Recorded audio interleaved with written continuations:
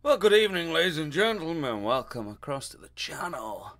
So today is Bank Holiday Monday for me at the moment, and the time is 21:37, and I'm literally sat upstairs in my bedroom after having a little bit of a get-together with a couple of close friends, and Gemma's been at work all day. So I've been with Abigail, Dominic's at his grandma's, and I've not had a vehicle because Gemma had to drive into work to work at the brew pub this afternoon. And then when she came home at 6 o'clock, she brought back a couple of our long time friends, Rich and Leslie. So, we cooked some chicken wings and sat in the back garden and drank some beers. So, fortunately for you, I managed to put together the control boxes for the fermentation, or the fermentation control boxes, should I say, rather. And I filmed a little bit of it. I mean, you don't get to see everything inside and out because it took me over 20 minutes just to put a couple of wires in one box, but it makes a decent little bit of a background for a quick and cheeky bank holiday Q&A, questions and answers.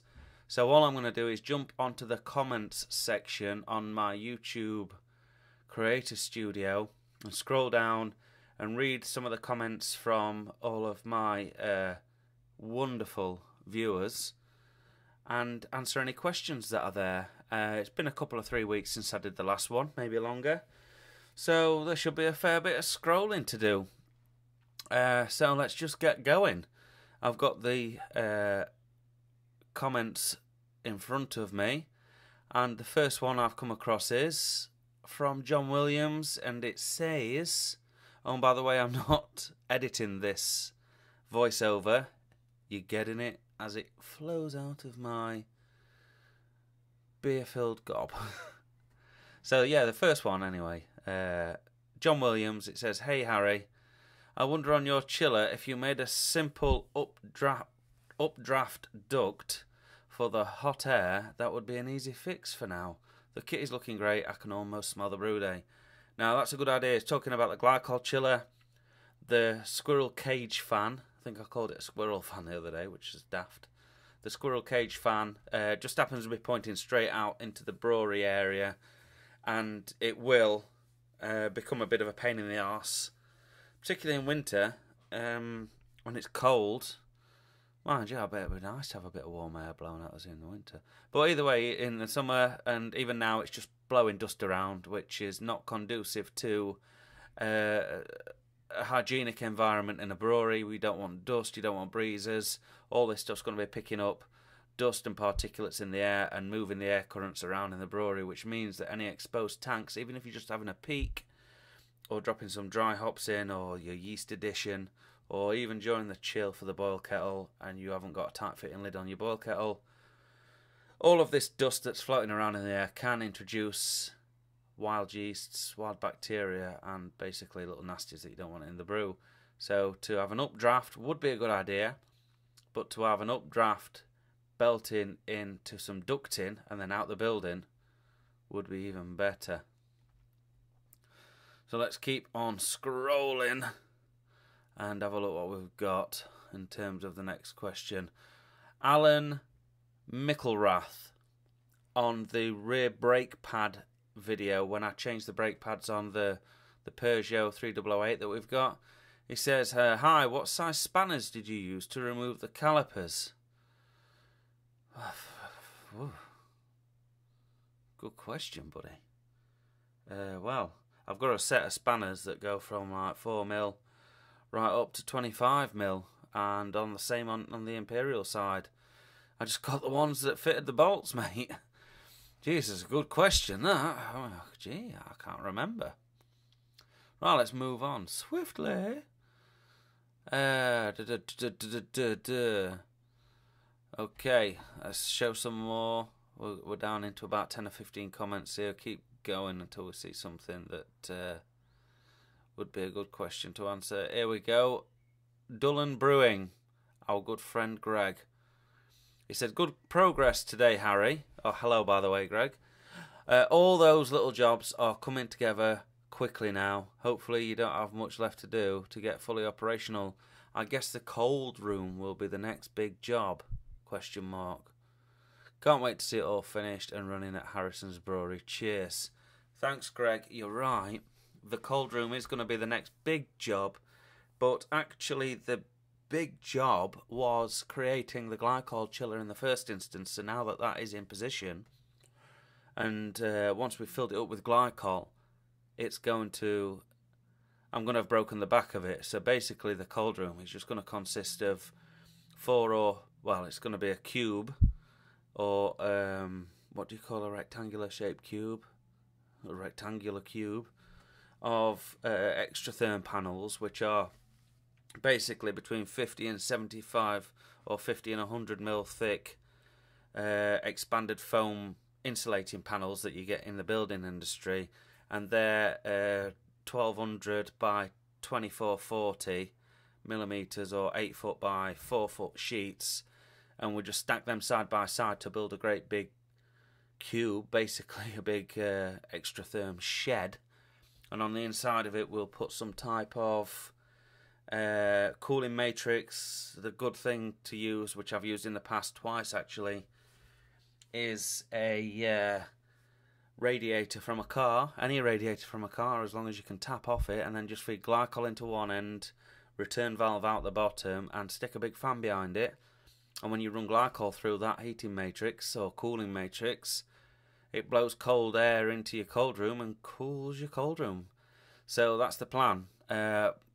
Me and Stuart are still in discussion as to where to situate the cold room, but I think it's going to end up being where the stock room is for the pub at the moment, because obviously a lot of that stock is going to want to live in the cold room anyway, and we've got shelving and everything there, so we could just build a cold room around it.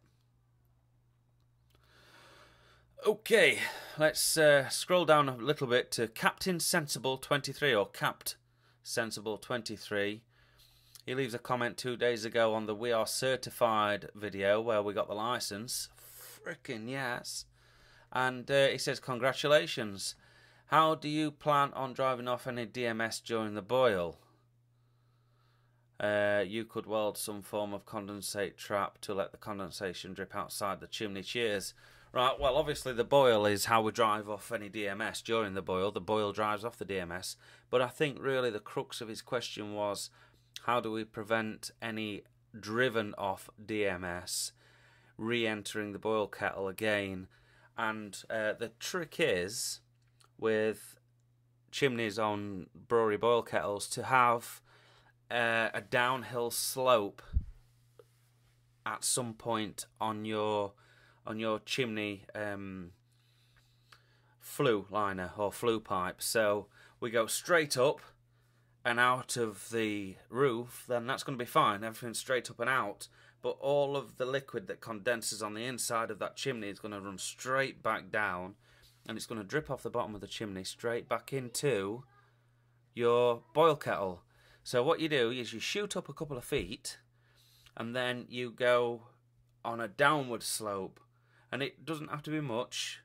Let's say it drops 1 inch in every foot, and you just run sideways or horizontally for about 2 or 3 feet, which means then you've got an incline, and at the bottom of that incline you have some type of drainage valve to allow any condensate to flush away. On the last brewery we just had a tank fit in and 15mm pipe run into a drain, and then you continue upwards again for the steam to exit the building. So you don't have to build a condensate trap in any real terms, like a ring that goes around the chimney. Just the design, if you think of it like the Nike tick. So you've got the big leg of the Nike tick, which on the top end of it would be where your chimney is, and the bottom where the tick starts to flick back upwards again is where you go back up and out the roof. I found it works. Lots of other breweries use this style, and yeah, never had an issue with DMS. The biggest issue is always from diacetyl, which is conducive to fermentation temperatures. Hence, of course, the building of the fermentation control panels that we've done today. Right, let's keep on scrolling. is this one. Hello, Harry. Peter from Sydney. I hear your feet are sore. It isn't go out, it's it's gout, I think he's meant to put there. It isn't gout, it's putting milk in your tea instead of scotch in the mornings. Freddie Moore, Medical Hill. Please sign, thank you. Well, no, it's not gout. I'm pretty confident it's not gout, but bloody hell, scotch in my tea in the morning. I don't think I could handle that. It's probably a little bit too much for me. Right, keep on scrolling. Geraint Jones, how you doing, man? We've met before. I remember you coming to the tap when I had that place. He said the old rollers have served you well. Do you still plan on moving it on afterwards, or will you keep hold of it for expanding the brewery in the future? I 100% plan on keeping hold of them rollers, man. Me and Tom have got some projects lined up, new to Homebrew Tom. Check out his channel. The link is in the doobly-doo. And yeah, we've got some stuff coming up. Maybe not as quick as we would have hoped to have done. We've lost half a year already. Now we're just approaching the 6th month of 2018. And we'd like to have got a little bit of production off the ground. But what we are going to do will involve those rollers. And yes, when I expand the brewery, dude, I'll be rolling my own tanks. Never again shall I buy, unless of course I get stupidly cheap offer on some tanks that is like a ready-made tank that's cheaper than scrap value of stainless. Then yeah, I'll buy it. You know, it's not my first rodeo. I didn't just drop off the tree. Right, let's keep on going. Yeah, people are mentioning, have I got gout from the other day when I had pain in my feet? No, literally, I'm a fat lad and I went for a run and my feet told me that if we're going to carry that body, then it needs to be a little bit slimmer than it is. So it's just pain from running. It's all gone now. A little bit of tendonitis in the feet, I think, or something, you know, whatever connects the bones of your feet together, we're playing up a wee bit. Okay. JC Insaniac. How about 2 rubbish cans? This is on the glycol chiller. How about 2 rubbish cans? That would get you much more glycol volume. Also, there is a 2-part foam mixers that produce a denser foam. Best part is you mix them together, pour them into the bottom, and they will expand to fill the bottom first, and then rise up the sides. The place looks great with all that fresh paint. Well, cheers, JC. Thanks a lot. I think you're the second person to comment on this 2-part foam. I've had a look at it before for trying to insulate the roof of the brewery, which is something that I would like to do in the future, particularly as we come to the back end of the year. But I've not found anything that's as cheap as the cans of expanding foam that I get already. I go to a Fascia and Soffit supply company, and those cans I pay about £2 for a can, £3 for a can. I mean, it's really, really cheap stuff. And yeah, it's 2 rubbish cans or rubbish bins, I guess, to make a big glycol reservoir. Would have given me a load of room, but what I managed to do, as you've seen now anyway, is just get the 80-litre box and build a plywood surround for it and fill it with foam. It's worked a treat, man. I mean, I only chilled it down to about 2 degrees the other day for testing before I got any glycol in there. And the next day I went to put some zip ties in, putting my hand in the water, and it was still totally freezing, man. I froze my knuckles off. And at the moment, I'm also conscious of the cost of monopropylene glycol, which for 40 litres is going to cost me around £140. And I can't really afford much more than that, to be honest. So I guess the idea is the reservoir that we've got now holds 80 litres. So that'll give me a 50 to 60% glycol concentration if I mix it with water, which is just good enough for me to chill the glycol down to around -15, -16 degrees on the freeze point, which means I can have the tank at about -5, -6. Obviously, whatever you want the tank to sit at, let's say -5, then you have to have about an extra 10 degrees of capacity to not freeze the glycol, because on the condenser it's going to be particularly more colder, and it will still freeze up around the fins on the condenser.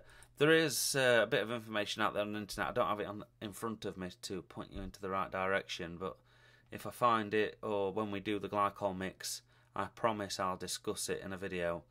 So you know what I'm on about. I know I'm being slightly sketchy here on it, but yeah.